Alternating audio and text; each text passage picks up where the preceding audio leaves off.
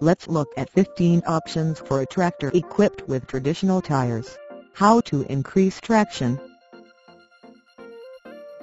According to research, tracks offer the following advantages over tires: better flotation, smoother ride on rough fields, higher level of tractive efficiency over a wide range of soil conditions, more hillside stability, easy implement hookup, no tire pressure to adjust, minimal ballast changes and no power hop.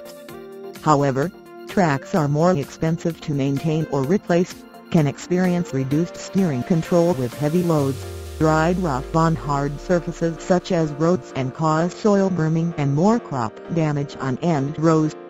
With improvements in technology, tires can be a good option in even compactable soils.